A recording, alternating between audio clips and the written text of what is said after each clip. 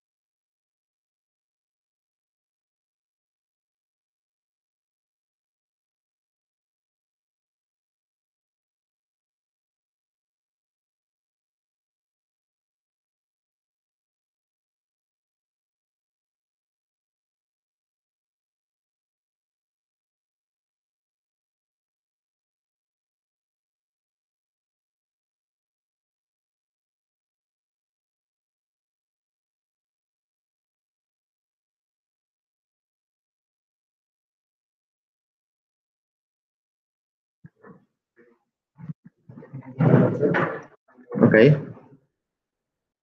So you can start? Yes, okay, great.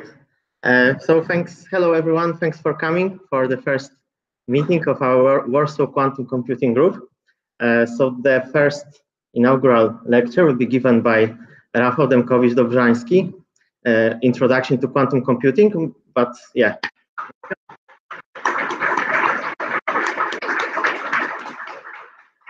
Yes, but before Rafał starts, I will say a few words about the story behind this group. So why we meet today.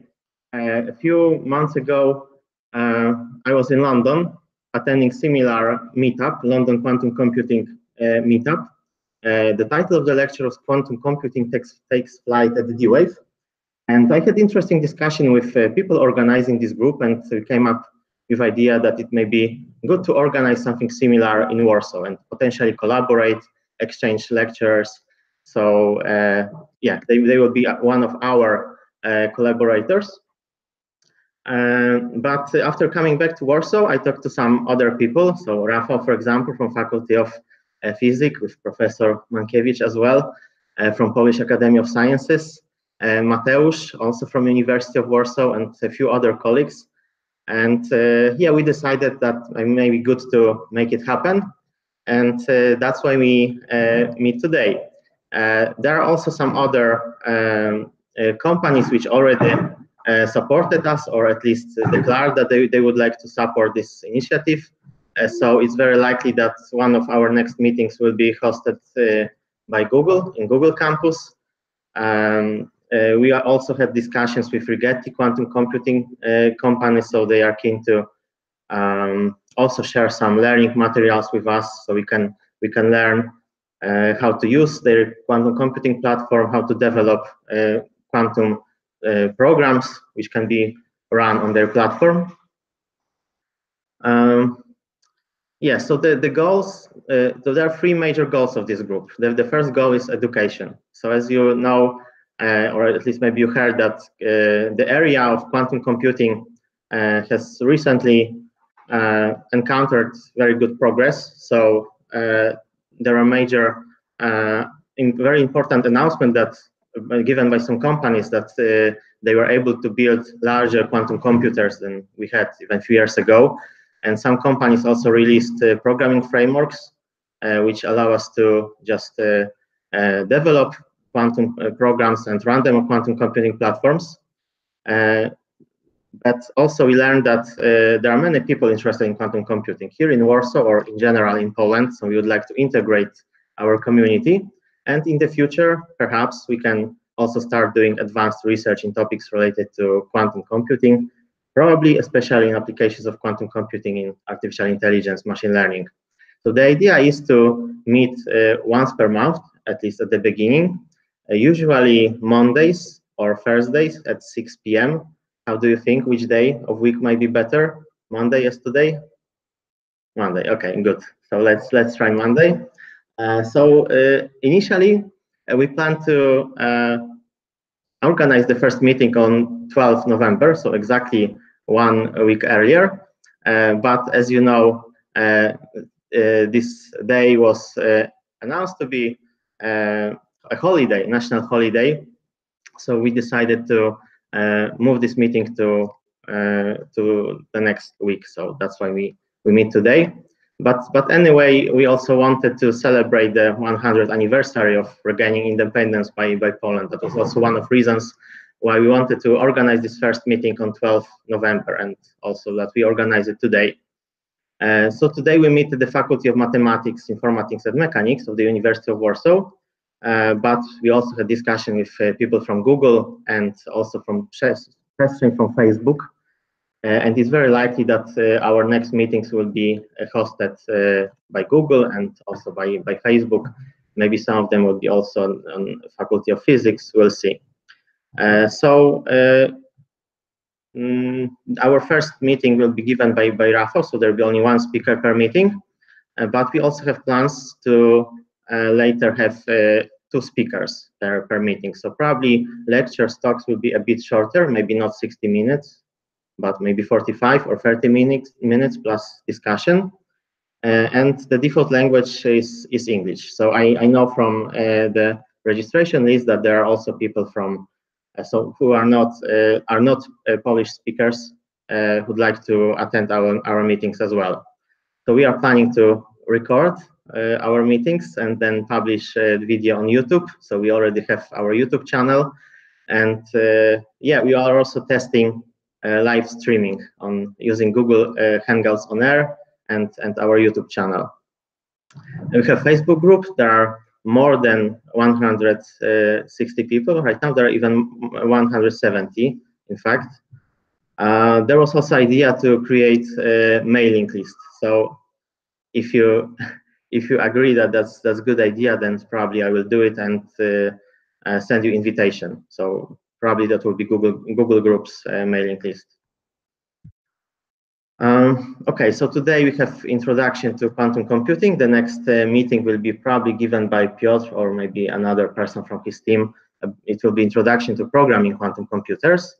Next month in December. So the exact date will be confirmed, but initially the tentative date is 17th of December. And later in January and February, there will be 2 meetings dedicated to Forest programming language from Rigetti. Yeah, it will be given probably by Michał Stękły. And you can see some other possible topics for the next semester, next year. Yeah, so, but if you also have your own ideas, maybe you would like to become a speaker, or you have some wishes that we should invite someone to give interesting lecture, then of course feel free to tell us, and we can adjust our agenda.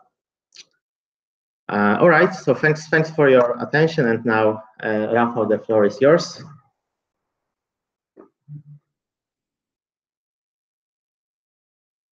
Okay, thanks a lot. So I'm Rafał Dymkowicz-Dobrzański, and I work across the street at the Faculty of Physics. So I want to give today introductory talk, so that somebody who doesn't know anything about quantum computing can learn something, and also people who know something will not be bored too much. So let me start by saying what is easy and difficult computation, because this is basically where quantum computing can show some advantage over classical computing, and to understand how we should first define what is difficult, what is easy to compute. So addition is easy because the number of operations is proportional to number of digits. So if you want to add 2 numbers with 5 digits, you perform operations which are proportional to the number of digits. So this is linearly scaling of complexity of your task. So this is easy. If you multiply, then what is the complexity?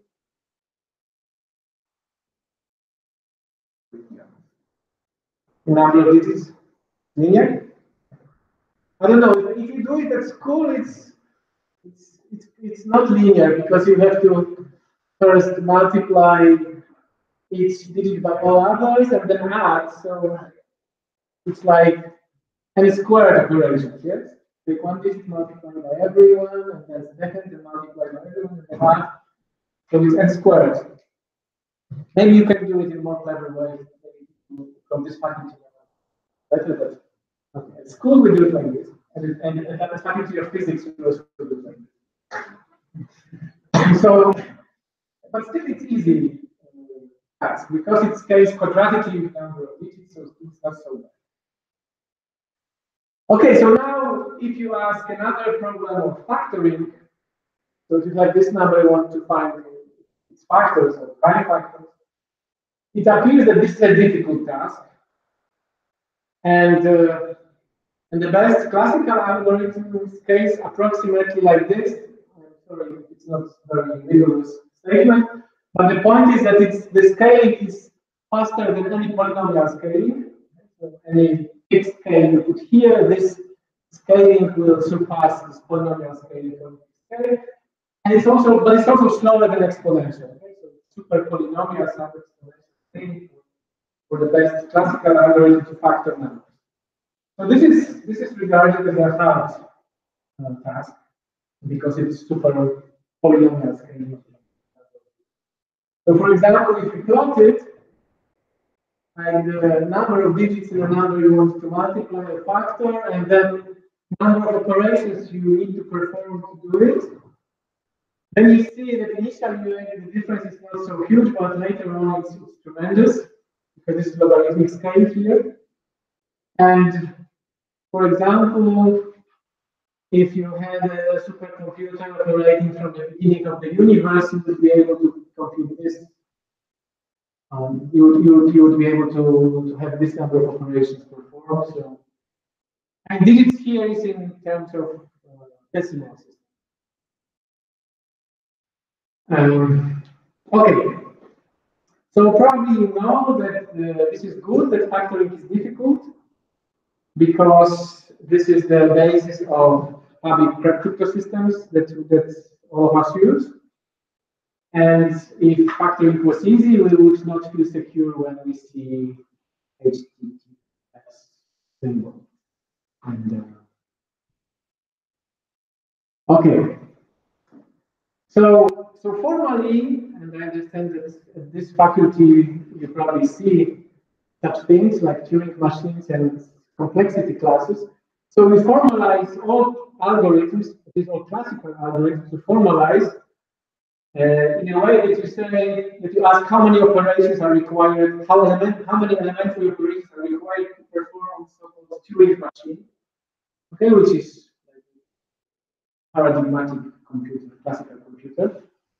And then you define different complexity classes for algorithms. So in particular, P are algorithms which you can solve in polynomial time. So for example, multiplication and addition. And P are the problems that you can check if the solution is correct in polynomial time. And then there are different classes where you need polynomial space, but time will be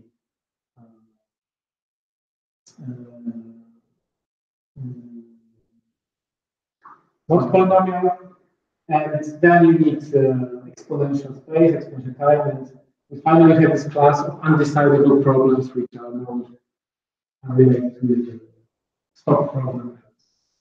And as you can see, there are all question marks here. So, and nothing is written on complexity theory, as far as I understand. But now, if you want to see how quantum physics enter into this picture, we would need to define a new complexity class. this complexity class that is efficiently can be actually run on a quantum computer, but not on a classical computer. And the question is where this complexity class will be placed here. Because this will determine whether quantum computers are useful for something. So until physicists came into computing field, I mean, computer science and mathematicians were doing all the job. But essentially, computing is a physical process. So that's why physicists have something to say. So I will first mention the result, which is not really very much related to our talk today. But this is actually the first important example where people realize that you should think about physics of your computing device because it may be important for how well these devices perform. So there is this famous Landauer principle, which was formulated in 1960, which tells you that if you perform irreversible operations, so for example, if you have an AND gate, like here, which has 2 bits at the input and 1 bit at the output, you have this logic table here, and you see that while you have 2 bits at the input, the output is only single bits, so this operation is irreversible. You cannot, in general, recover the inputs from the output. And this means that by Landauer principle, such an operation requires is intimately related with some heat generation. So you can think about it in the following way: that if I have such a system and I want to compute this elementary gate will emit KT, where K is the Boltzmann constant and T is the temperature in Kelvins heat. So it also means that you need to provide power for your computer. So if you know how much elementary operations your computer performs, then you can calculate what is the minimal amount of power it requires to be running. Okay. So in fact, even present-day classical computers are not yet limited by this bound, because they still are still much more imperfections that result in larger heat production. But maybe one day this principle will be relevant for classical computers. So actually, there's not really much quantum here, but it's like when physics enters computing, and it's maybe relevant. But now we go one step further, and we realize that the world is quantum. So we would like to think about computing from this quantum perspective. Okay, and this was already envisioned in a famous lecture by Feynman, where he said, there is plenty of room at the bottom, nothing that I can see if the physical laws says that computer elements cannot be made enormously smaller than they are now. And indeed, he was right. And then he later on envisioned that what we would call a quantum computer. Now we can, in principle, make a computing device in which the numbers are represented by a row of atoms, with each atom in either of the 2 states, the ones move around, the zeros move around. Finally, along a particular bunch of atoms, 1 and 0s occur that represent the answer. Nothing could be made smaller, nothing could be more elegant. So this is kind of prediction of what a quantum computer might be, even though it's not really rigorously probably what we would today call a quantum computer. The essential point is that we want to restore information in elementary quantum systems and using laws of quantum. Okay? So when the quantum computer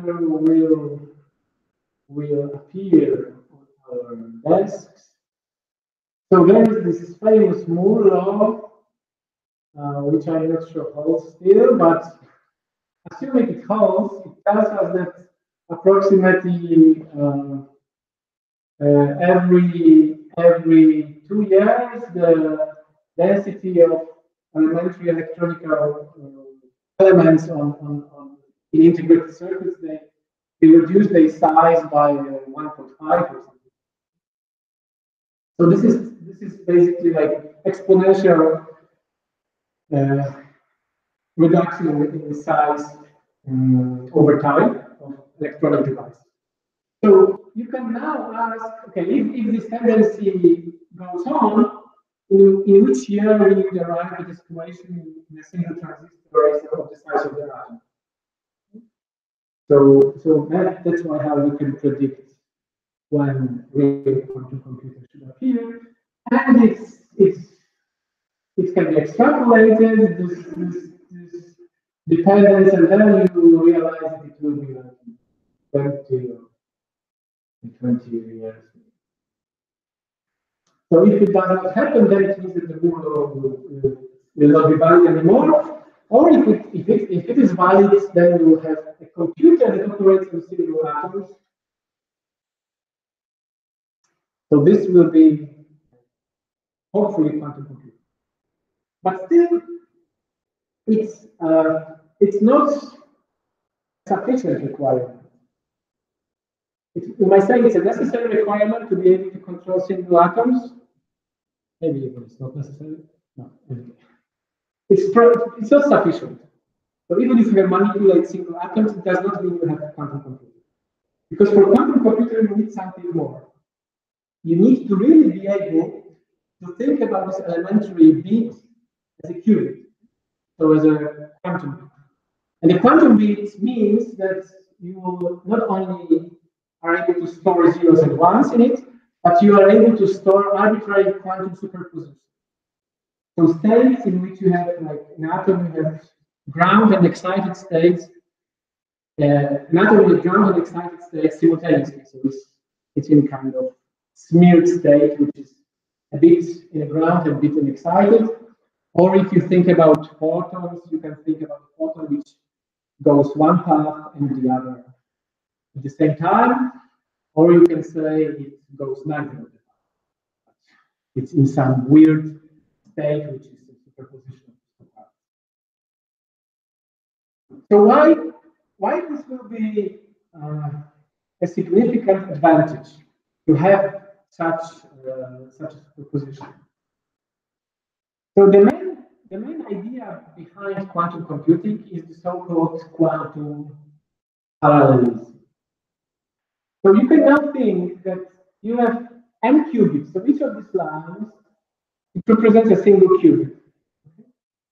And you can perform quantum gates on this qubit. So the quantum gates are generalization of classical logical gates in a way that they are able to operate on superpositions. But they are very similar to classical gates.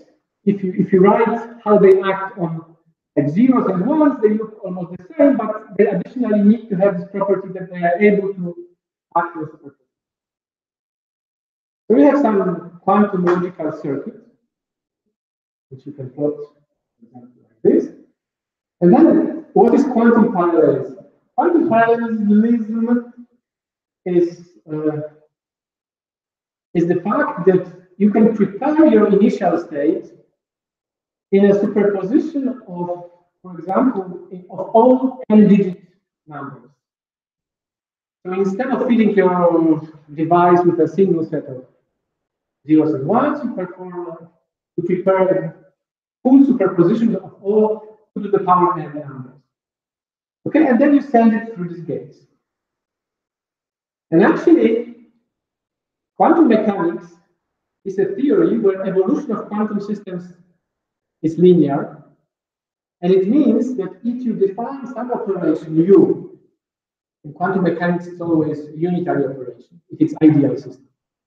Then if its U acts on some basis state in some way, then on a superposition it will just act as a linear operator.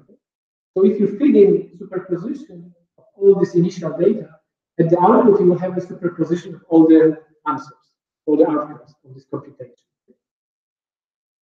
So this view encodes some computation process, and thanks to the fact that you can use superpositions, you can basically compute this problem for all initial data, for exponentially many initial data in one step. And this is called quantum parallelism. Okay. So it looks great, but there is a problem. We can write such things on paper or on a slide, but the question in real life is how to now read out these results of our computation. Because this is the state we would like to know the answer. So we would like to learn what are all of these output states. But in fact, what in quantum mechanics you can do, if we are given a single copy of a quantum system, we can only measure it once. And if we measure it, we have to define in what basis we measure it. So formally, these objects, they are vectors in a Hilbert space. And by saying that we perform a measurement, we define some orthonormal basis in this Hilbert space. And what we can do, we can project this state on some orthonormal basis and see on which vector it was projected. And what we can predict is only to say with what probability it will be projected on each of these vectors. And in the end, we read out that the state is this. It was projected on something. So it is far less than just looking, seeing all these output vectors here. And that's the real problem of quantum computing. That, essentially you see that it's there. Okay? It's a really powerful thing. But you have now to design algorithms in a way that, indeed, they require parallel computation, but not in a trivial way. So in the end, they should not amount just to the statement, okay, I want to read out all these results. They should require something which is a much subtle function of these results. Some kind of relation between these results. And if you are able to construct such an algorithm, then maybe you can benefit from it. But it's highly non-trivial. So the first idea was given by Deutsch, how to do it. And this is the simplest quantum algorithm. And in its standard version, it's the problem like this. That you can have a function, a single bit function. So it's given a bit and outputs a bit. And you ask, what do you ask? You ask whether there should be inequality. So you ask whether this function is constant, so it gives the same output for each input, or is it it has different outputs for different inputs. Okay. So now classically, if you wanted to learn which of these cases take place, what should you do? You should calculate f as a function of 0 and f as a function of 1. Okay? So we need 2 times, compute it 2 times. There's no other way to learn. Just please remember this is inequality here. So now we ask, can we do better with using quantum computing ideas? So first we have to define a quantum gate which will implement this calculation of this function.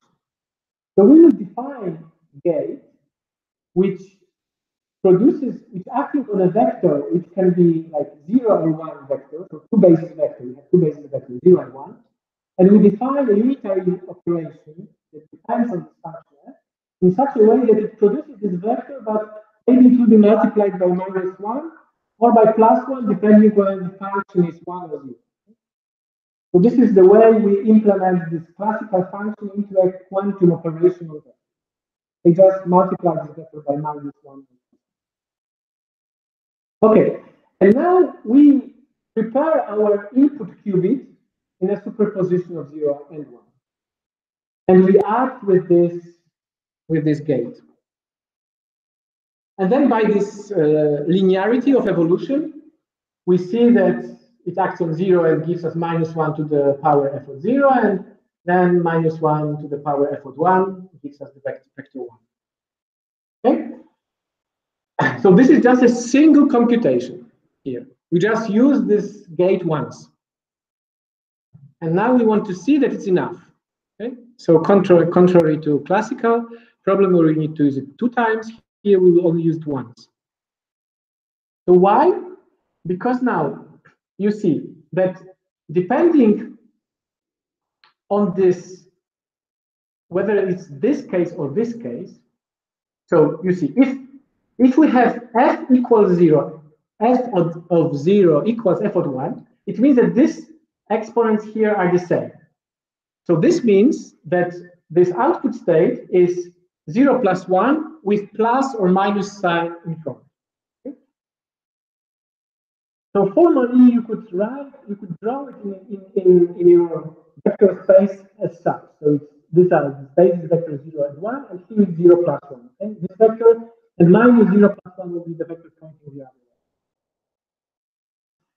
Now, if this is the second case, so if functions are different, you will get a relative sign between these two terms, which means you get 0 minus 1 with plus or minus.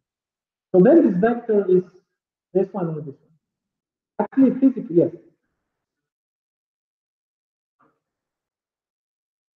If there could be a lot of spellings, yeah. So here, yes, yeah. So there I mentioned it for the 5th time. There should be inequality here, yes. But good that you asked. Yes, I'm sorry. So there's inequality here all the time. So now you see that we produce 2 vectors which are orthogonal to each other. Okay? And now we can perform a quantum measurement exactly in this basis. So we take one basis vector to be 0 plus 1, the other basis vector to be 0 minus 1, and we project our state in this basis. And if we measure this state, we know that functions are identical for different input arguments. If we produce this state, we know that the functions are different, and this is this case. Just using a single computation. Now there is some subtle thing, plus minus stuff, which is in front of the vector, which has no physical meaning. Okay, so for physicists, this vector is physically equivalent to this vector. In quantum mechanics, multiplying your quantum state by a complex number of modulus 1 makes no difference to the physical content of this state. So that's why the fact that this is plus minus is irrelevant. Okay? So are there any questions to this? Because I think that if you want to understand something from quantum computing, this is something you can easily understand, and everything else is just generalization of this. This is the essence, this fact that you perform parallel computation, and then you do not ask for the results of these functions, but some relation between them. So like here, you only ask whether they're equal or different, and that's why there is no problem with this reading out of the results. You cannot do simultaneously. You can read out only something, and this something must be something you really need. And that's a good quantum algorithm. Yes.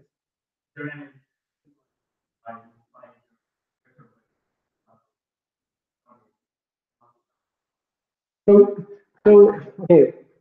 So I can give different answers. So in formalism of quantum mechanics, it's like this, that all you observe, all you can predict are probabilities. And probabilities are computed as modulus squared of scalar product of your vector with some basis vector. And that's why this first factor will always cancel out, because there's a modulus squared of this parameter. The other thing is, if you think more physically about it, and for example, think of light interference, because like a model for quantum effects could be interfering light or photon traveling through two slits on a screen. So you send your light, it goes through two slits, and then it interferes on the screen. And now, depending on the position of the screen, you get either constructive or destructive interference. Now, in quantum language, if you want to describe such an interference effect, you would say that your photon is in superposition of going one pole to the other pole, and it somehow splits and then interferes on the screen. And then these two ways are the 0 and 1. So now, if you say that I multiply phase of both of the paths, it physically would mean that you increase the length of the path the photon has to travel, but in the same way in both of these poles. And this will not change interference pattern, because interference pattern always feels like relative phases between these two parts in the superposition. So if you want to think physically, you can always think about such terms as representing photon traveling two different paths, and then you perform some experiment where you interfere with this path. And multiplying both terms by the same phase physically means you just let it evolve for a longer path. So the same phase is being acquired for both of these terms, and interference does not change. But if you add now relative phase, so you just, for example, add minus here but no minus here, it changes the relative phase between them. And for example, in interference picture, you change from bright spot to dark. So we can kind of think about the 0 as a pure 0p, about 1 as a pure 1, and 0 plus 1 is a superposition of those two, right? Superposition. Superposition of those two. Then how do we interpret this 0 minus 1? Because it's also a superposition, but different relative phase. So logically, you would still say that this is like equal probability of measuring 0 and equal probability of measuring 1. In both of these things. In this, from this point of view, there is no difference. So if you just ask whether my qubit is in 0 or 1, there's no difference between these two. But you can now switch to different measurement bases. So that's what quantum theory gives you, that it gives you the whole space of all superpositions, and you may equally well say that I'm not measuring in 0 and 1 basis, I'm measuring in 0 plus 1, 0 minus 1 basis. So the size of the space is 2 times the space of the qubit, right? Always? Yes, so okay, the size of the whole space. Yes, yes, because each qubit is a two-dimensional system. Okay? Complex number. Yeah, okay. So the amplitudes will be complex numbers. So you always define feedback, you can define feedback space by providing a basis. The basis for a single qubit is 0 or 1. If I have n qubits, I have all combinations of zeros and ones. That's all energy numbers. And I can write that these are my orthogonal vectors. Because I can measure in this basis, and I can explicitly say whether my state is this, or this. In quantum language, I can also take arbitrary superpositions of this. It means that I'm operating a vector space of dimension 2 to the power n. And I can have such space with arbitrary complex numbers in front. Okay, for money, you always normalize vectors. So vectors are normalized to 1. So the modulus squared of these numbers is up to 1. And additionally, I can always say that the phase that multiplies every phase is irrelevant. And this additional number that I can throw it. And then I have a full description of any qubit.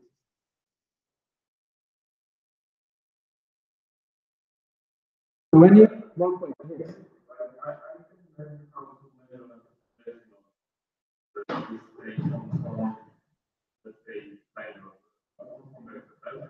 Yes. So You ask how to measure in these different bases. Yes? To measure in 0 plus 1? Yes?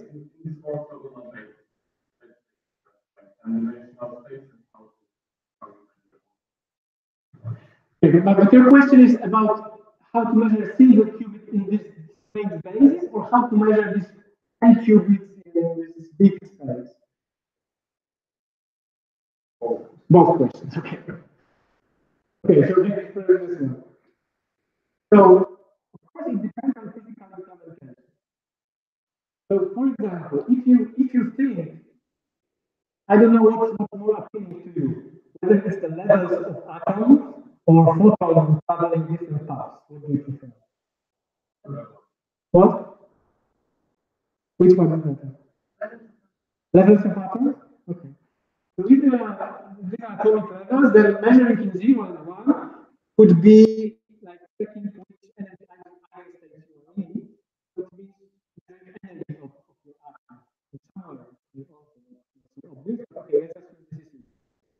So now, if you want to measure in this basis, a physicist would usually, what a physicist would usually do, he will or she will let the system evolve for some time with a Hamiltonian that changes this basis to this basis.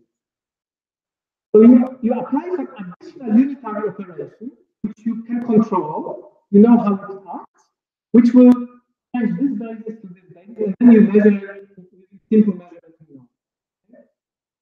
This is how it will be done. So you are right that this is not intuitive how to measure it directly. You usually measure it in effect by performing some additional operation that transfers you to the basis which is simple to measure in physical terms. Like, for example, with photons, it's easy to measure 0 and 1 because if you have these two paths, it just means I check whether the photon is here or here. Okay? Put a detector here or here. Now, if I want to check whether it's 0 plus 1 or 0 minus 1, I have to interfere these two paths first. And this will cause, for example, on a beam splitter, so on a bus, which has like 50% transmission, 50% reflection. I interfere it, and then I measure where photon went in the end, and this is actually exactly, this corresponds exactly to this additional operation on atom. So here my additional operation would be this beam splitter, which would transfer this superposition to 0 or 1 at the output, so it will send my photon to either one arm or the other. Okay? So any more questions?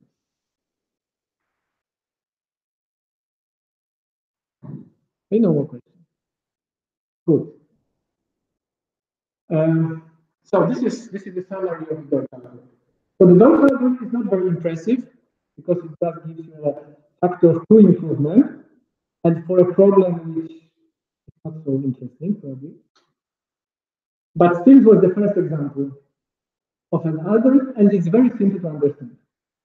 And now there comes a much more interesting algorithm, the so-called Shor algorithm, which I will not describe in detail, maybe because it requires a whole lecture.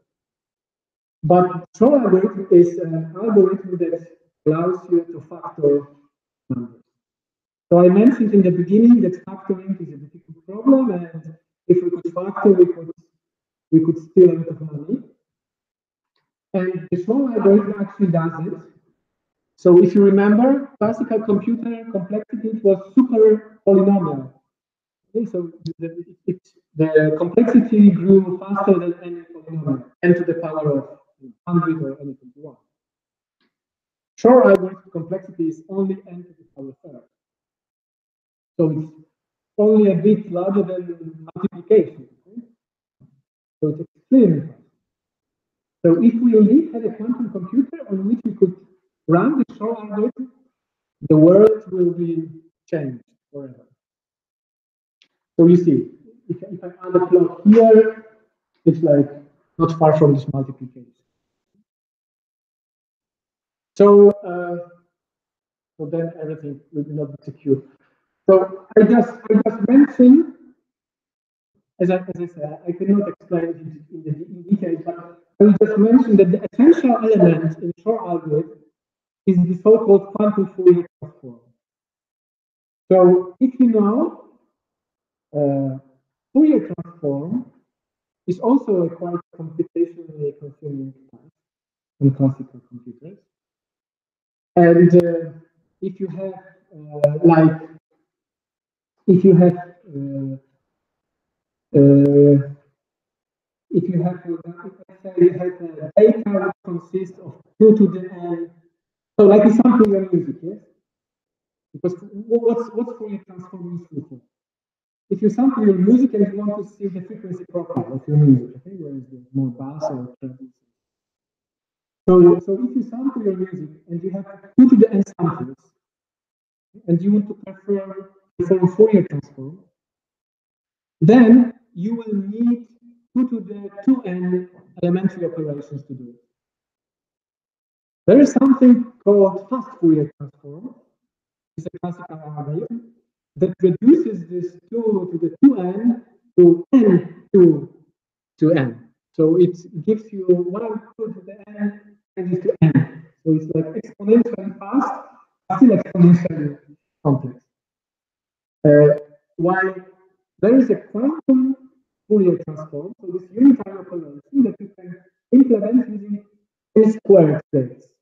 So it's exponentially faster and fast Fourier transform. Of course, it has this drawback that you cannot read out the result. Okay, as in the classical algorithm, you could.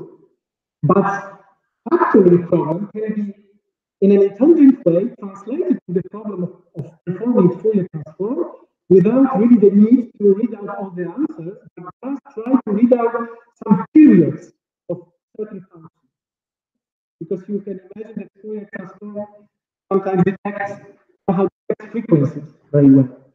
So indeed, in this case, this is the whole scheme of Shor algorithm. But the essential feature, and this is what gives you the speed up, is this block here, which is this quantum Fourier transform, QFT. And because of this, you get exponential reduction in complexity. Yeah, okay, it's the same. Inverse means it's inverse operation. Like unitary, you have a unitary matrix, you have inverse unitary matrix.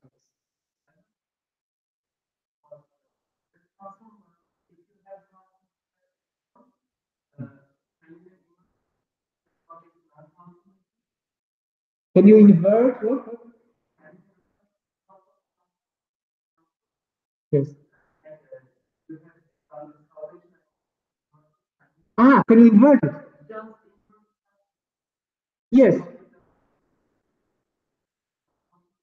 Okay, so maybe I should mention it in the beginning. Classical computation is usually done using irreversible gates. Yes, this is what I mentioned in this Landauer principle and all this stuff. You have this n gates that take this to one, and it's irreversible.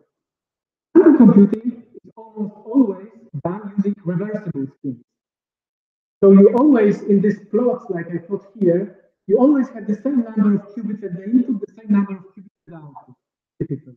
Sometimes you throw away some of them in the end. But when you compute things, you always keep all the qubits on the run. And as I mentioned, quantum mechanics operations are unitary. Unitary operations, mathematically, are always invertible. Okay? Because inverse of a unitary matrix is just as complicated. It's always invertible. It does not lose any information. So full quantum computing is always done using reversible computation. You can always reverse it and go back until you measure. When you measure, you no longer can. You no longer reverse it. Measurement is the point where you break this reversibility. Otherwise, everything is reversible. So I should stress it. So thanks for the point. Of course, you can always also do classical computation using reversible circuits. I think nobody does it. Maybe correct me if I'm wrong. Because it grows really complex in terms of the circuits and gates and so on. Of course, it has its advantage in principle, you would not have this Landauer heat. limited. Okay? If you perform reversible computation, you are not limited by this necessary fit initially. But still, as I mentioned, at the moment, it's not really a problem for present-day computers. And on the other hand, the complexity of this reversible circuit is much larger than this irreversible. But in quantum mechanics, you have to be reversible because usually, if you do something irreversible, you destroy the superposition. So we really don't want irreversibility in quantum mechanics until measurement.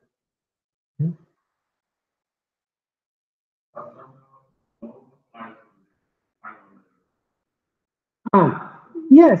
I mean, if you lose information in the end, yes, you can also apply number principle there. So typically, if you remove information, you always emit heat, and it's parameter is classical quantum. So yes, number principle is very universal, basically. Okay, so let's come back to this X. So where is this quantum algorithms in this picture? So complexity class related with quantum computing is usually the most popular name. Class is BQP, which means bounded error quantum polynomial time, which basically means that you can run quantum algorithm in polynomial time, and the error is bounded. So it's not like that, the error grows, and the probability of error grows to 1, right, when you run it. Because then it would be like probabilistic machine, which very rarely gives you the correct answer. It will give you like high probability of good answer, even if you go to the limit of large number of digits. Okay? So from this, you see that there is some hope that some of NP problems could be within this BQP class. And so, for example, factoring. Of course, nobody proved anything because no proofs are available, I think, in complexity theory. But this is what is expected, that this factoring is somewhere here. So now, what are other quantum algorithms? So this is this Deutsche algorithm I mentioned before. We have this Shor algorithm, which indeed gives you exponential speedup, unless there is some unknown classical algorithm for factoring, which also gives you the same. We don't know usually. But we really cannot prove that quantum algorithm is faster because we don't know the bounds for the best possible classical algorithm. Then there is Grover algorithm, which I put in gray because it gives you only quadratic speedup. The Grover algorithm allows you to search through unstructured database. So if you have typically you present it in a way that you want to have a telephone book, yes, and you want to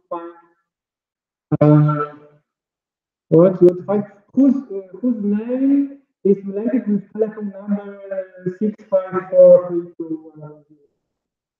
So you have to browse through your telephone book to check where is this phone number.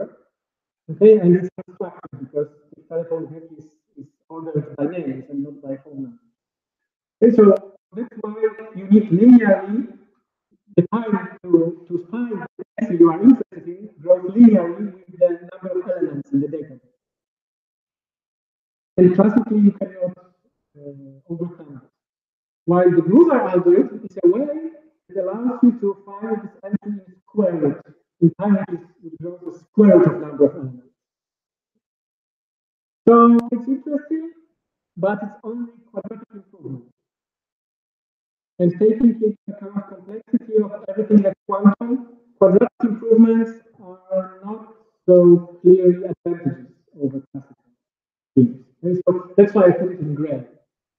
Unlike Shor, where you have exponential speedup, even if you have to pay more, then the gains are also high. So then there are some other algorithms that people try to invent, because as you can imagine, I hope from what I said, it should be clear for you that it's very difficult to find a new quantum algorithm. Because you have to find this clever way to combine all the results to give you the answer for what you need, but you cannot just read out this result. You have to just play with them in a clever way. So there are also some algorithms related to deciding whether the graph is connected or not. But this also is only like quadratic game similar to Grover. And recently there was a big news. Again, recently, it was 2 years ago, because it was found out that you could have an exponential speed up. Maybe you could have an exponential speed up in something which a lot of people would find extremely useful. So so-called customer recommendation systems. So if you have this Amazon or Netflix companies, they store a lot of data concerning your choices. What movies did you like and what books did you read? And then they store it for you and other people. So usually it's stored in a very huge matrix. So like there are people and there are movies. Okay? And each person has only very few entries because nobody can watch all the movies. So this is sparse matrix, a very sparse matrix, a lot of zeros. But understanding the structure of this matrix can help you to advise a user what movie he should watch next to be the most happy possible. So to enjoy it most. And this is the recommendation system. They give you a next book or next movie that you should watch because they see how well your choices are correlated with some choices of other people, and because there is a partial overlap not complete, it allows them to guess what will be your next best shot. And mathematically, this problem is often translated to the problem of inverting this matrix, solving a linear equation. And of course, this matrix is huge, and inverting it takes a lot of time. So people were thinking how we can improve it using maybe quantum algorithm. And actually, there was a quantum algorithm that was shown that it cannot invert this matrix, but it can produce you this sample that you really will like. Without really inverting it completely, it gives you the samples that you really want. So I'm solving this problem. Just walking a bit around it, but solving it. And indeed, it was in this problem, it seemed that there is exponential speed up, but actually in 2018, somehow it was shown that you can find a classical algorithm. But interestingly, this classical algorithm was really based on the quantum algorithm because it used very similar ideas, but they just realized that you can translate in a way that you really do not need this quantum stuff anymore.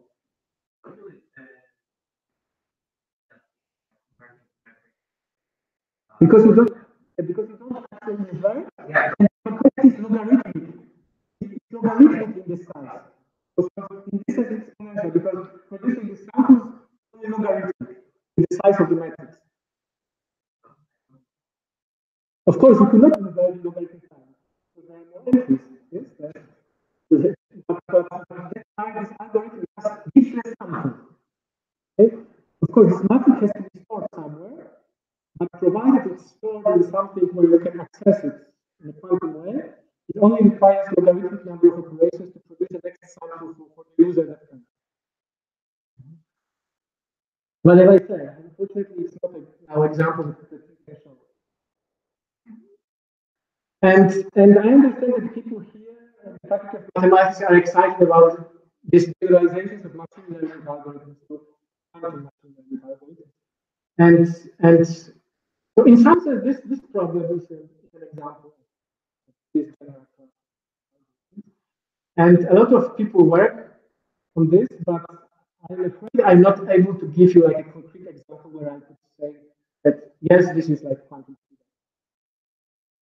But we have some experts. Maybe I'll tell you something more. Okay, I think I'm running short of time. Okay, still a few minutes. Now, when you talk about quantum computing and you have some clever people in the audience, then sometimes such a question appears.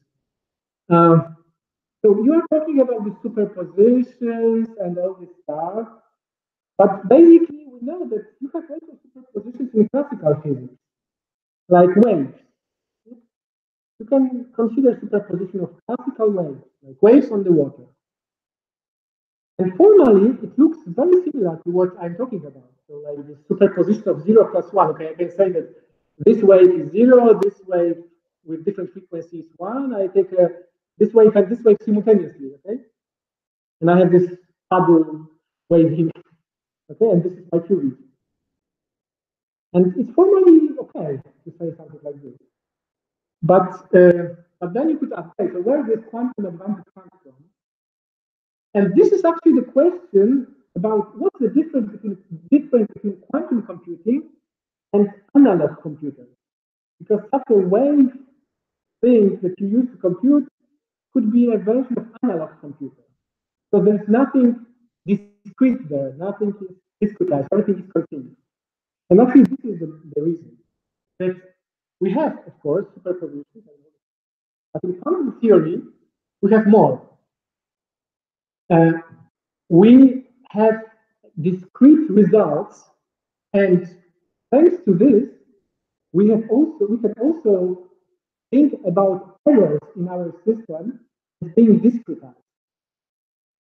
So actually, if you thought about waves and water and wanted to perform much more demanding computations, so encode more digits in your waves, okay, you would need to use more frequencies and more frequencies, more of this stuff. The number of frequencies would grow exponentially with the number of digits. And you may imagine that if everything is continuous and analog, there is no discretization, the noise will kill you. Okay, at some point, everything will be smeared out and you could not read out anything. But in quantum theory, is different because everything is in some sense continuous in the sense of this waves and superpositions, but still measurements are discrete and you project on a basis. And also, you can discretize errors. And this is the key point I want to mention, which is the reason why quantum computing makes sense at all from a physical perspective. Because you could invent quantum algorithms for all this stuff. But if you did not know how to do quantum error correction, nothing would work in practice. Because even if you build a very good gate in a physical system, there always will be errors. Okay? Like in classical systems. In this computer, you also have classical error correcting codes to keep your memory, not lose information, to keep your storage device, to protect information, and so on. Because, for example, let's say I have a gate which acts well 99% of the time, but 1% of the time it fails. Okay? And now let's say I run Tor algorithm with thousands of gates, and so on.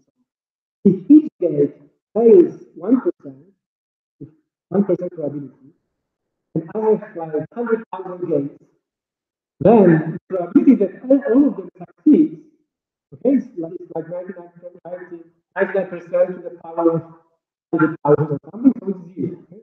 So there's no chance I will succeed to calculate anything. So I need to have a theory and method to do quantum error correction to really be able to make this error as low as possible, even if my elements are faulty. Okay, so this is the idea.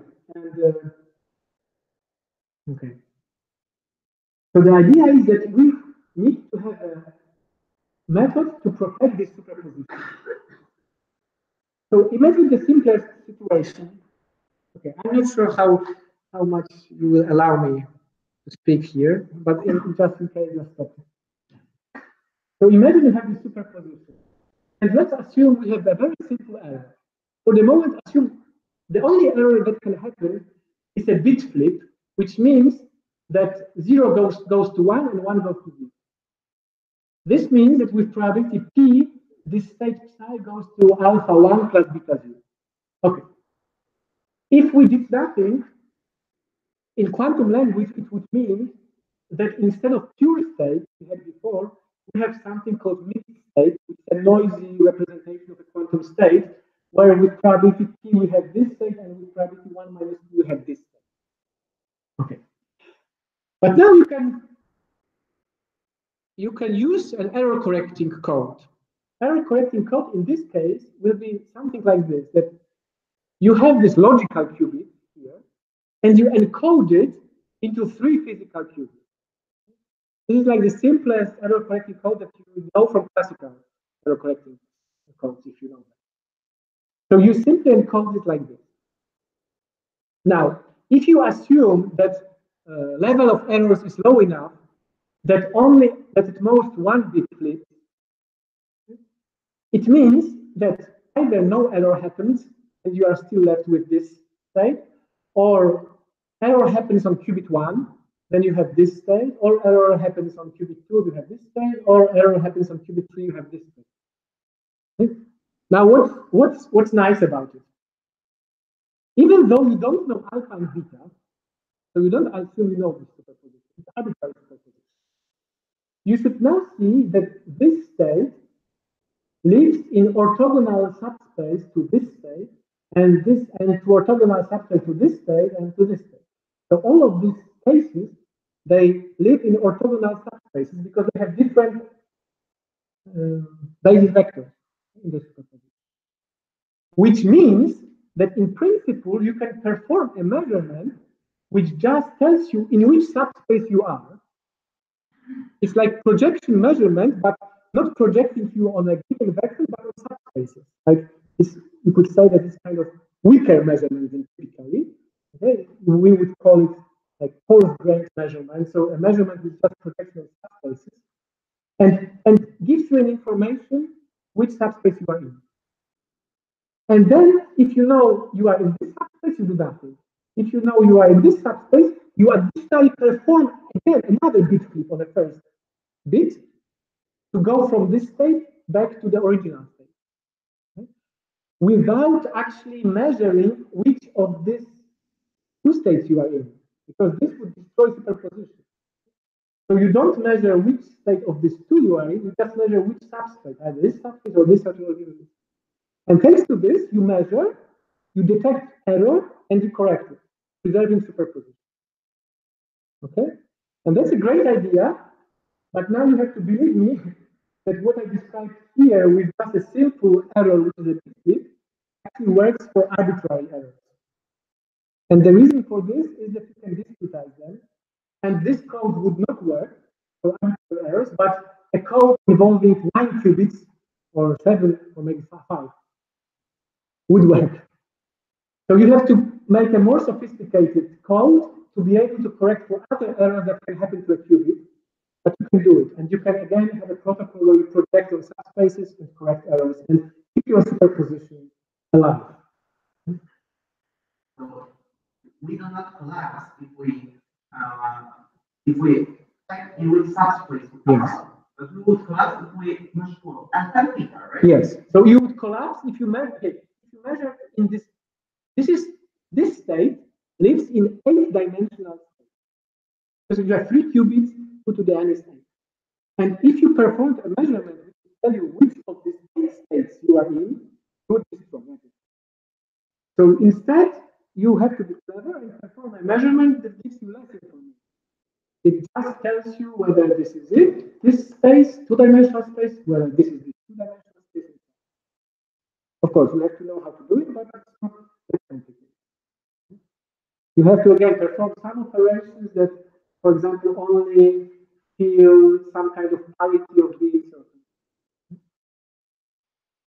Okay. So I'm finishing. So what I described here is the standard approach to quantum computing. You have gates like in classical computing, so you have quantum gates in quantum computing. And there is a nice theorem that actually you don't need so many different gates to build a universal quantum circuit. Like in classical circuits, you just need one logical gate to build arbitrary logical circuits. In quantum computing, what you need is one gate which is either 2 qubits, for example, so-called CNOT gate, which is like quantum generalization of control. So it's controlled NOT gate. And then single qubit operations, operations that would operate on a single qubit without interacting with others. So single qubit gates are usually very easy to implement in physical. You just, for example, for photon, you just use these beam splitters, delay lines. For atom, you just send some light pulse on your atom to prepare superposition of two levels of this atom. The difficult thing is to perform this controlled NOT gate, which is kind of gate that involves two qubits, so two atoms or two photons, and they have to interact with each other in some way. Okay? To perform this gate. This is like this gate requires interaction between two qubits. And if one had this gate and could combine them with others, then quantum computer would be built, because we know how to do quantum error corrected code, so we would build this quantum error corrected code for this gate. They are imperfect, and then we know how to run Scholar algorithm. So if we had like 100,000 gates with 99% fidelity, probably Scholar algorithm could be run and break the present day crypto system. Okay, so this is just this CNOT gate, this logic table. So indeed, so we would have quantum computer provided we can satisfy these constraints. So we have to be able to preserve superposition, to have high fidelity gates, so gates with low noise, but not perfect noise, because this quantum error correction will help us. And we need to combine them in bigger systems. Yes.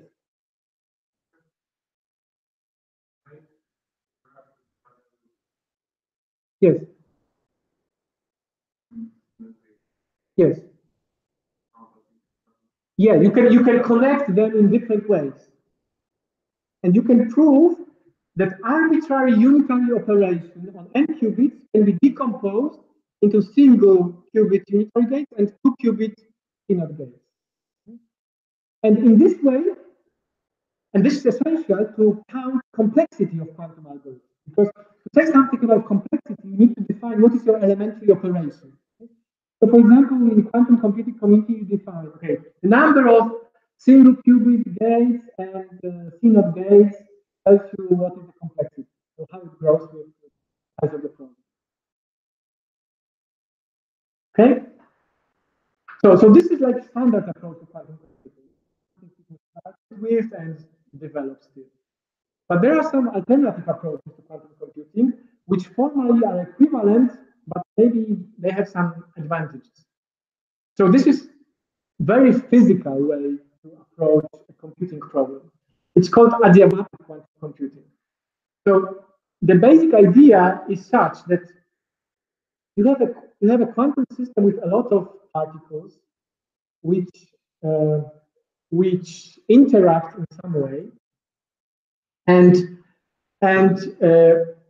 you can prepare them in some initial step, okay? And that's easy to prepare. So you can prepare them in some state which is a ground state of some simple Hamiltonian. The Hamiltonian describes the physics of your system, how elements interact, what are the energies. So this is your starting point, and then you cleverly think of another Hamiltonian for which the ground state of this qubit is a solution to your problem. Okay? So of course it requires a lot of thinking. So which Hamiltonian will have a ground state which is a solution to some problem I want to solve.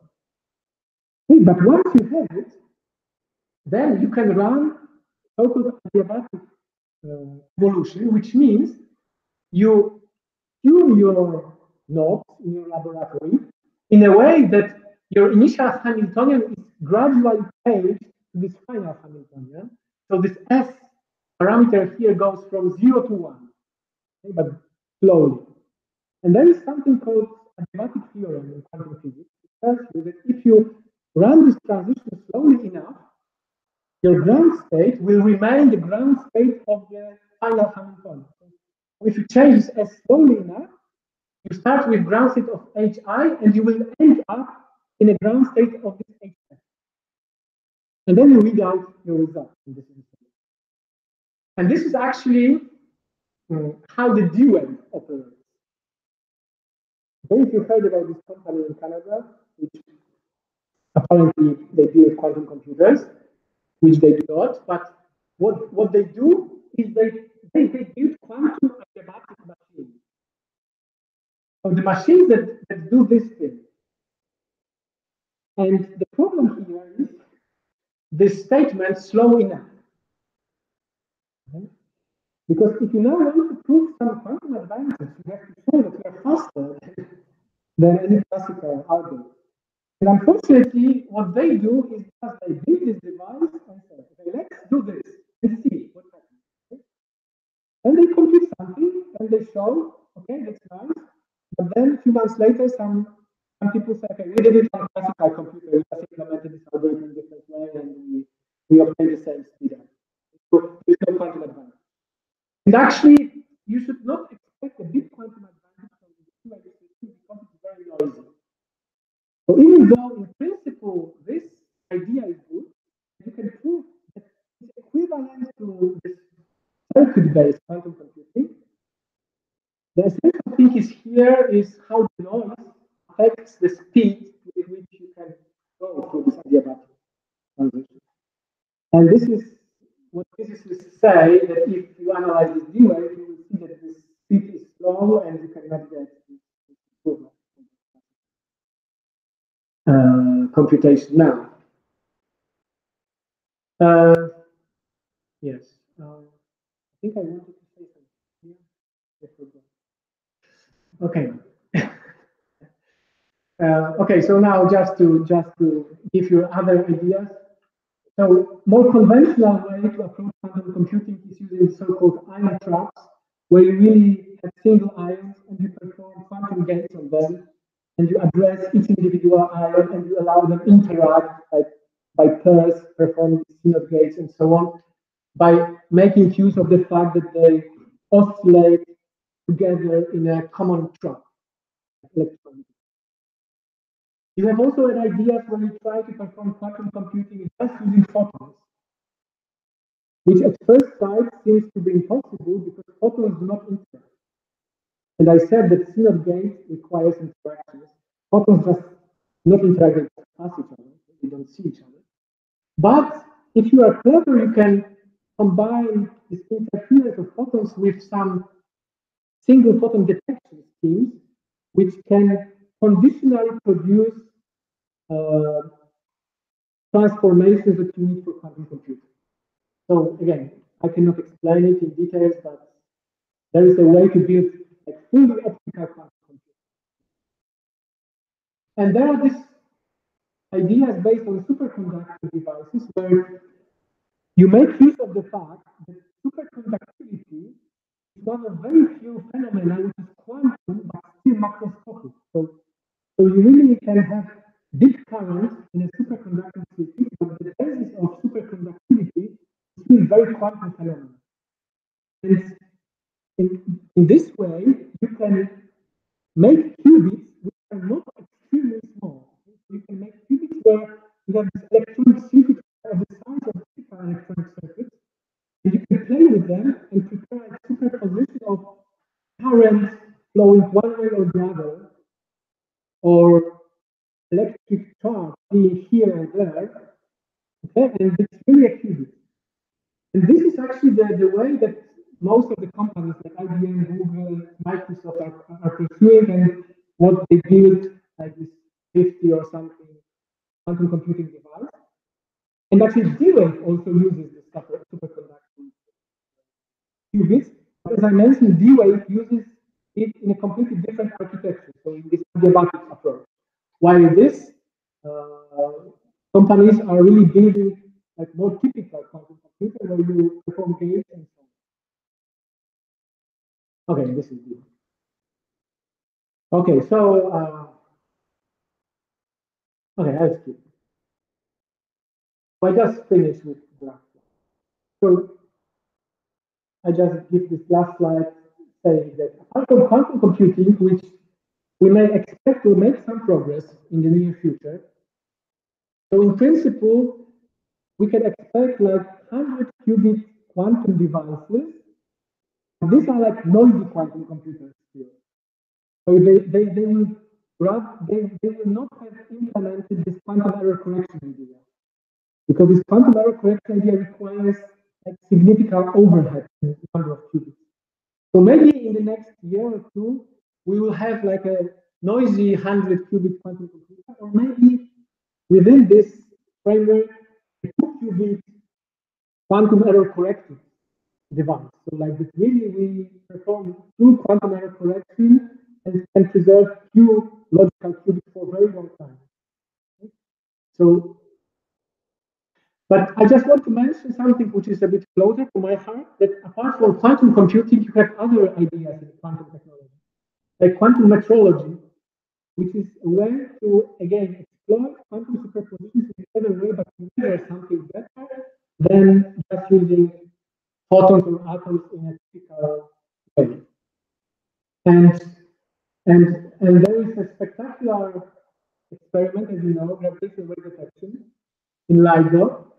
And actually, this year, they are implementing so-called squeezed light in this LIGO device, which means that instead of standard laser light, they send in something which can be viewed as light where there are untangled photons. So photons with some non-trivial correlations between them. So this is actually what I usually think about quantum metrology. So this is the protocols where you benefit from quantum entanglement.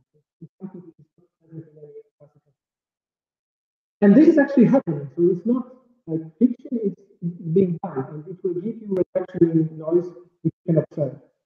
So this is like real quantum technology in real life. It's being implemented now. The other thing that is really being implemented now is quantum communication idea, so quantum cryptography, for example. So how to distribute keys securely, knowing that nobody eavesdrops on it. Okay? So how to distribute. And probably most of you heard about this satellite that beats the record of the distance to like a few thousand kilometers, distributing entangled pair of photons and in this way distributing secret key. Okay, sorry for making it longer, but I hope you enjoy.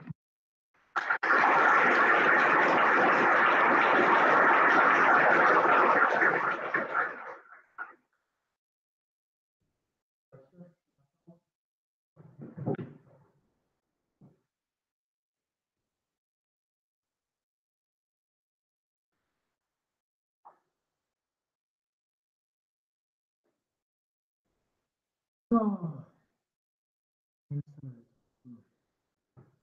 Okay.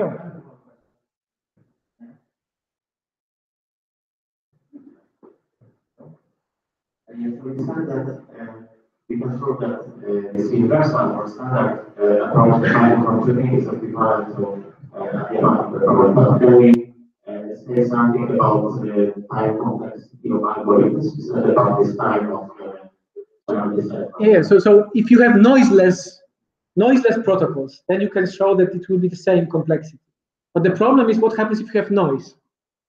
So in standard computing is it's very easy. I mean, it's known how to quantify, how to deal with noise, because we have these quantum error correction ideas, and we know how much more gates we need to sacrifice to reduce errors and still have this complexity gain. While in this adiabatic approach, you just play some heuristic arguments, and you really cannot predict well how fast you can go in such and such noise levels. So that's the problem. You just guess.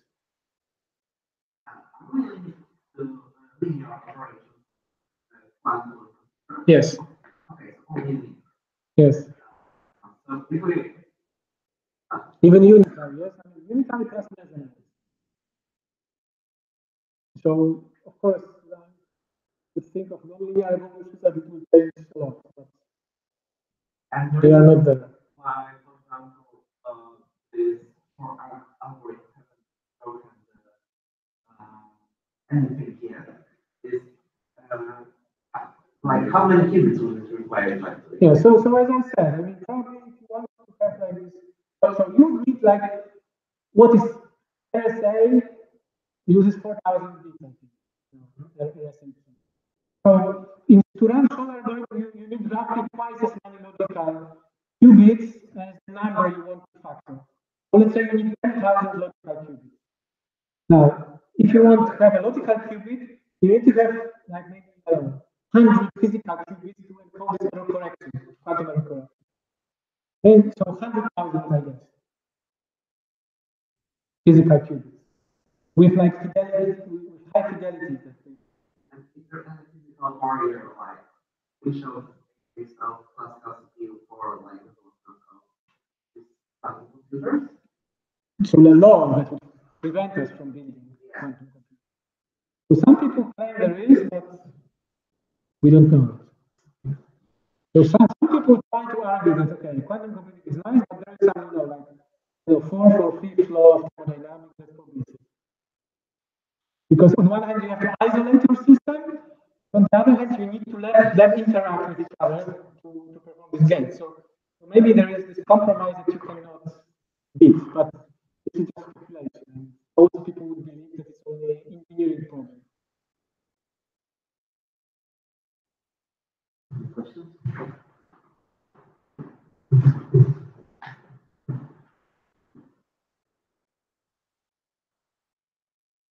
So you said that the errors that appear in this huge sequence of gates may grow with the number of gates. Yes. And still this error correction works in arbitrary like sizes. Yes. Yes, that's true. Because maybe this was a question. Yes. But okay, so for example, I can factor a number with 100 digits, okay? And I do it with some smaller. Now I want to factor a number with 1,000 digits, okay? Which means number of my logical qubits increases n to the power 3. And of course, I need more gates. And before I had some probability of error. Okay? So now, if I increase this protocol longer and longer, these errors may grow not nicely. So now I need to enlarge my error correcting code to reduce error of a single logical gate significantly enough. So now we have to ask the question, does the growth in the quantum error correction size does not destroy this advantage from the algorithm? And the good thing is that it's not, because the growth in the complexity of this error correction code is logarithmic. Okay, so it only gives you like a logarithmic overhead over this polynomial complexity of your algorithm. So the short answer is that, of course, if you want to go to larger numbers, you have to make better logical gates, which means you have to use bigger quantum error correcting codes. If you use the same physical elements, yes? You have some elementary physical gates, and you build from them logical gates with some reduced error. And you need to reduce this error more and more if you want to factor bigger and bigger numbers. But this quantum error correcting codes, they only grow like logarithmically with the size of the problem. So it does not kill you. But this is very relevant, yes, to know how they grow, to really show that you can reduce errors but still gain this advantage.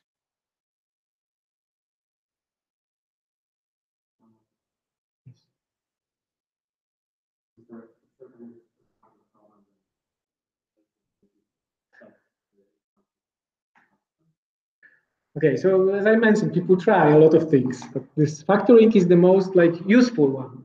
The others are a bit artificial. So, but of course, this is when I say Shor algorithm, it's not only Shor algorithm; it's a whole class of problems. Okay, the Shor algorithm also, apart from factoring, it has discrete logarithm problem in it because it's very similar.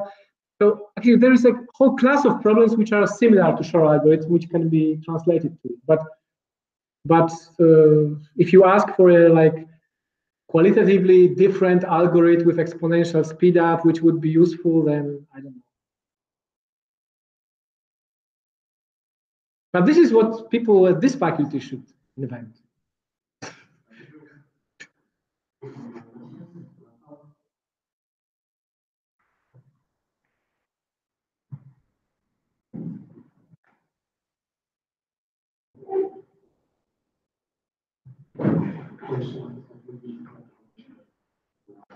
Okay, can you speak once again? Okay.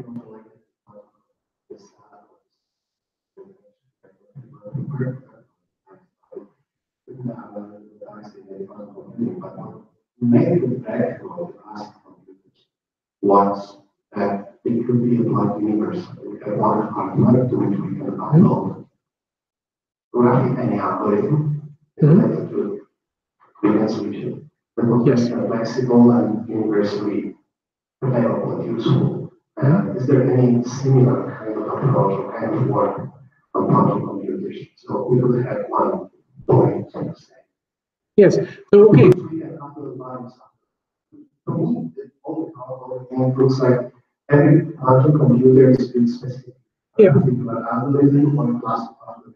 This is definitely not what you would like to have the classic computer. No, of course, yes. And but this is just because we are in this infancy stage of quantum computing. So we just build the dedicated devices. But in principle, you can think of all the schemes that I presented to you in a way that there are some qubits which encode data and some qubits that encode program. Okay? And these qubits that encode program, they determine what kind of gates will be acting on the other qubits. Okay? So in principle, you can construct such a universal scheme where you do not say that this is quantum computer for factoring and this is quantum computer for something different. So in principle, of course, yes, but this requires, again, some overhead in qubits and so on. So nobody does it at the moment because people fight just to build something. Okay? But in principle, it will be very similar to classical. You could have like the universal quantum computing. Maybe, I don't know, if that experts from more, I mean, computing.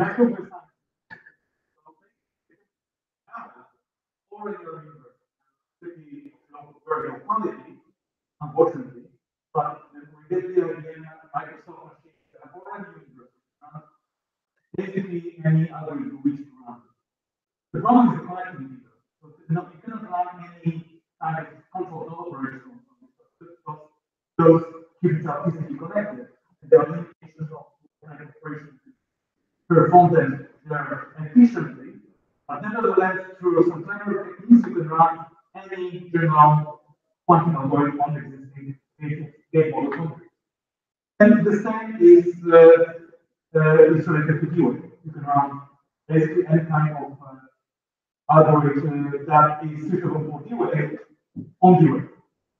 There are some major problems with connectivity here, but they can be overcome pretty efficiently. Yeah, it's not easy, even now.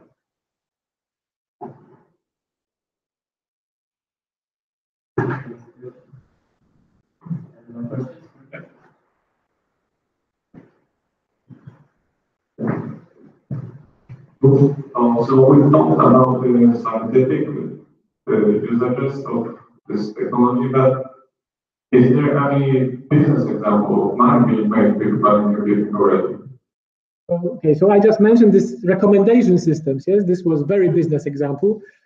So unfortunately, it failed in the sense that it does not give exponential speed up.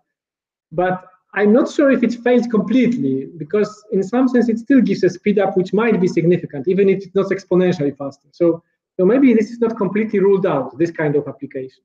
But okay, I'm very bad in business applications. Sorry. Maybe okay. This is again. Okay, there's one application that might be pretty quickly, which is quantum simulation. So that was just yeah. This is the slide I skipped.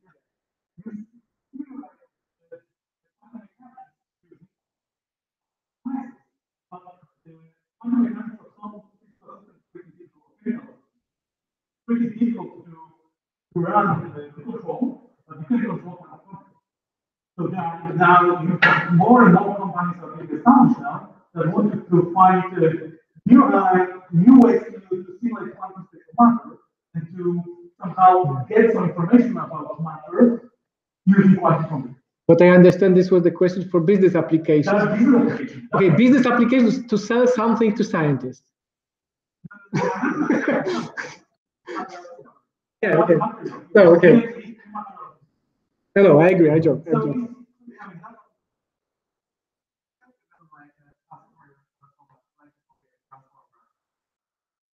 It is, but as I mentioned, it's not that you get these results of this Fourier transform on your table. Yes, that's the problem. If you had this, transform, delivering you just the the results of the Fourier transform. Of course, I mean you to apply it everywhere.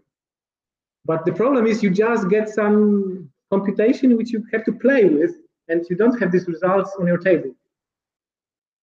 That's the problem.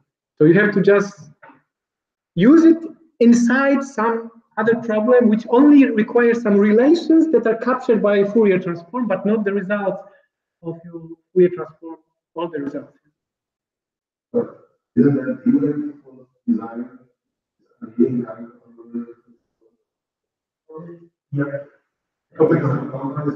Yes, but it's just like to show off that you are doing something with D-Wave, and you sound nice, but it's not. It has not proved anything, as far as I know, that would really not be possible to do on classical computing.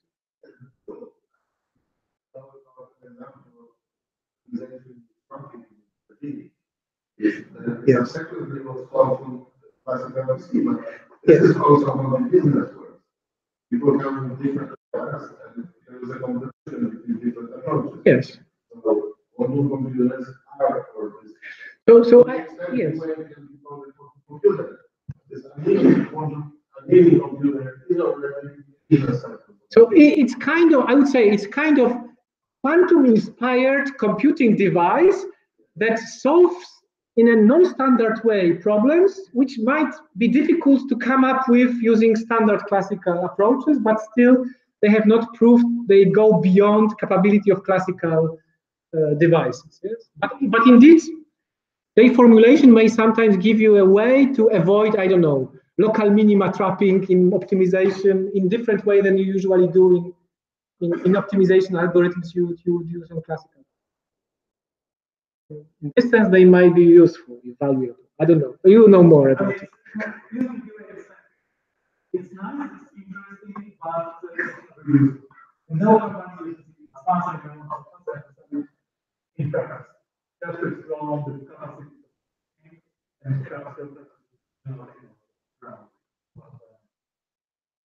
Maybe just another number of videos.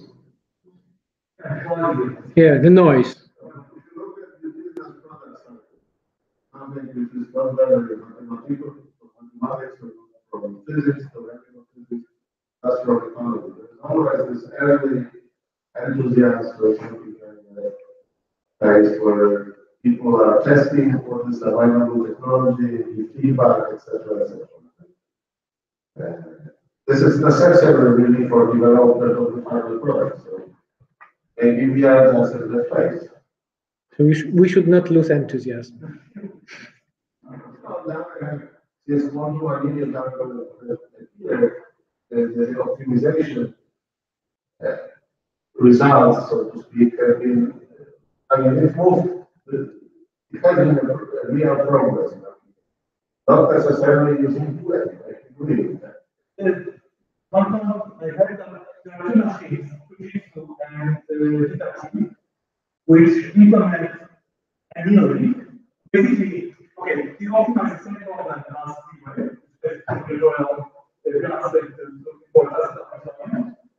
but the difference in case of Fujitsu is a classical thermal annealing process. So there are new possibilities of usable to solve the problems that are kind of solved and different other issues that are here.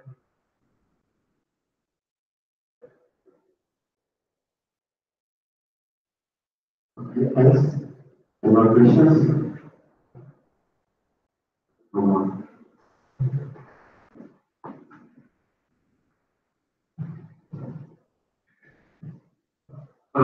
So we took IBM and US using quantum computers. You mentioned that Microsoft and Google is doing some so I'm curious what is their involvement. So Microsoft is developing this Q-Sharp, and it is currently, if I'm wrong, a platform for simulating quantum computations.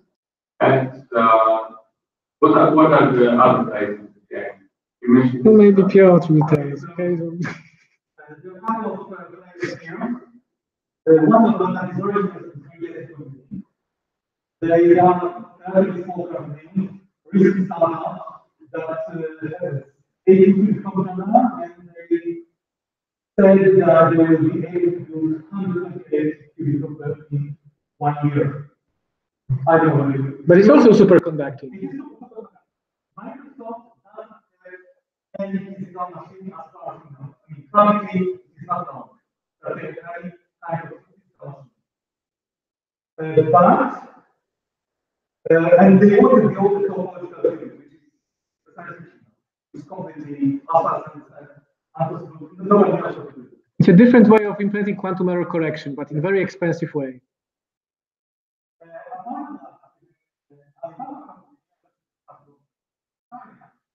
There is an Inaugural machine. So, as far as I know, probably 6, 7 already having something running being to be considered quantum. Full quality, quantum. No, there is no quantum computer. One is being built in Germany from the time to the cancer project, but we don't know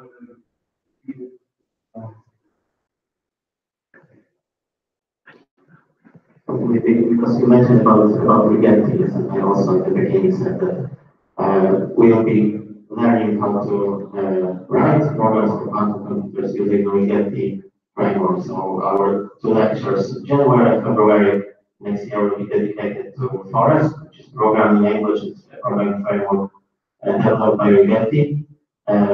Last month, I was in California and I visited Legality's headquarters in Berkeley, and we are now discussing opportunities for collaboration, and it's possible that they will be officially supporting this group, and also some people from Legality from time to time give the new lectures about.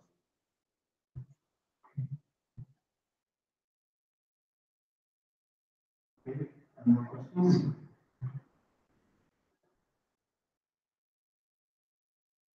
So if not, thanks once again to Rafa.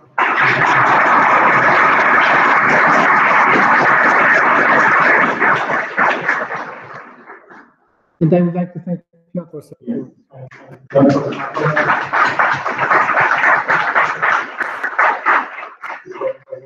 In the beginning, our next meeting will be in December, probably about 17th of December, so it